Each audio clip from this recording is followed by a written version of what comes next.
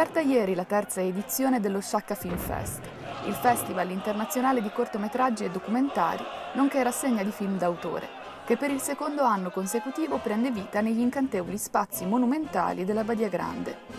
In apertura, nel cortile Orchidea, l'evento Videomakers in Erba, rassegna di corti creati per e con i ragazzi delle scuole elementari e medie inferiori, tra le quali il circolo didattico Sant'Agostino di Sciacca.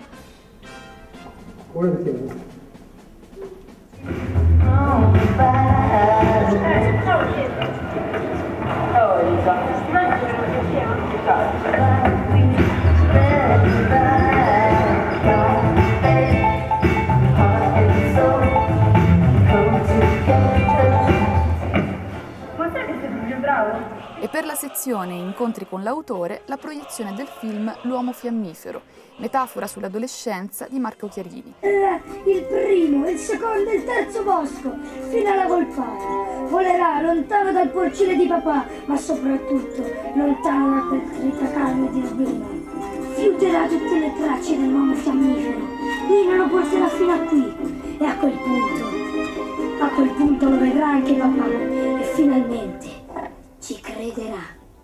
E ancora un evento dedicato ai ragazzi, questa volta delle scuole superiori, la proiezione del film Vedo Zero di Andrea Caccia, il progetto audiovisivo creato attraverso i video girati con i propri cellulari da ragazzi di tutta Italia, per interrogarsi ancora una volta sull'adolescenza, l'amore, le aspirazioni e i sogni in un momento più che mai incerto del nostro paese. Per la sezione documentari la proiezione di The Cambodian Room di Giuseppe Schillaci. Il film svela la parte nascosta della vita-arte di Antoine d'Agata, la sua scelta di vivere il sesso e la droga come cura e come perdizione, un percorso apocalittico e sublime, simile a quello di altri artisti eretici della cultura contemporanea, come Kerouac, Artaud, Bacon e Pasolini. E ovviamente non sono mancati i veri protagonisti del festival, i corti in concorso per aggiudicarsi il Melkart, simbolo del festival.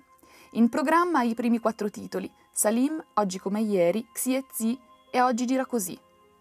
Novità di quest'anno, la possibilità per il pubblico di votare i corti in concorso segnando con una X il titolo preferito sulle cartoline che si possono trovare alla Badia Grande. Tra tutte le cartoline, ogni giorno da sabato, ne verrà estratta una che vincerà un abbonamento valido per 12 film nelle sale del Cine Campidoglio e della Multisala Badia Grande.